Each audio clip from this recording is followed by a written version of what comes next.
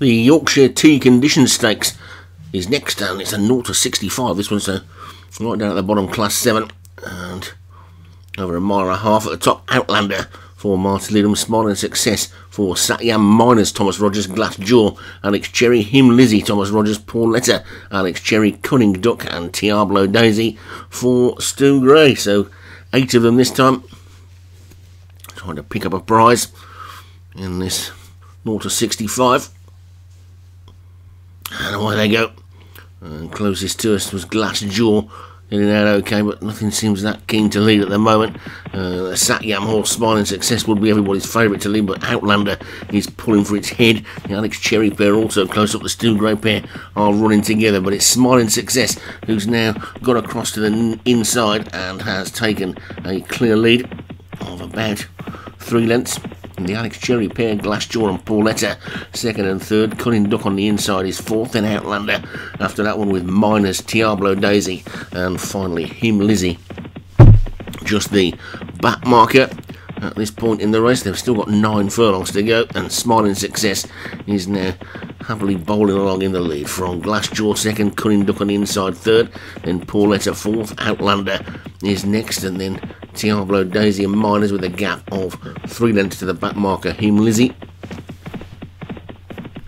Well, inside the final mile now, and Smiling Success trying to make every post a winning one. This Satyam front runners seem to manage to stay a little bit ahead of the handicapper week after week. He keeps notching up more and more. He must have had his best season ever. And Glassjaw in second. Alex Cherry's also having a good season. Cunning Duck back in third.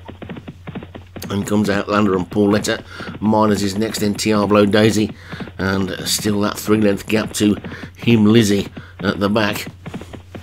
He's going to try and come past the entire field, but it's Smiling Success in front. Pauletta now making a move around the outside to join stablemate Glassjaw. Outlander's also being pulled out around the outside. Cunning Duck is going to pursue that run up the inside and hope not to get boxed in behind Smiling Success. I think Stu's probably had enough boxing in for 1 week, but it's Smiling Success in the lead from Glassjaw in second. Cunning Duck on the inside is third. Diablo Daisy's trying to run on as well. There's no boxing in today, and Cunning Duck comes through the challenge. Smiling Success, these two are pulling clear, but it's Smiling Success then. 2 furlongs still to go. Smiling Success from Cunning Duck. Now Glassjaw starts to come out of the pack as well as the leading pair start to slow down, but Smiling Success is still in the lead. Cunning Duck's got nothing left. Glassjaw is after that. Diablo Daisy up the centre of the track. Outlander, they passed the furlong pole, and it's still Smiling Success in the lead, but here comes Glassjaw, and on the inside is Diablo Daisy. Up the outside is Outlander, and now Glassjaw hits the front. It's Glassjaw in the lead from Outlander as they come towards the line. Glassjaw takes it. Outlander second, Diablo Daisy third. Him Lizzie ran on for fourth, and then Miners, the long time leader for Satyam, dropped right out of it and was last, I think, in the end.